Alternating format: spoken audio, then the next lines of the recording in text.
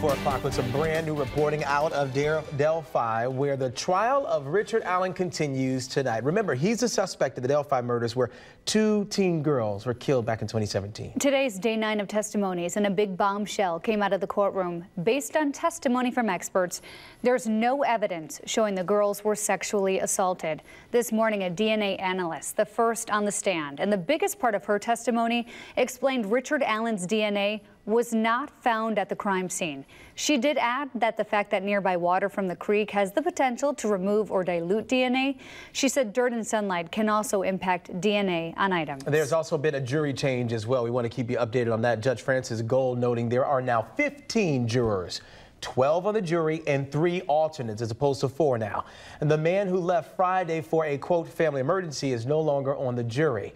Erica Jimenez is in court right now and will join our team live as soon as she's able to get in front of a camera.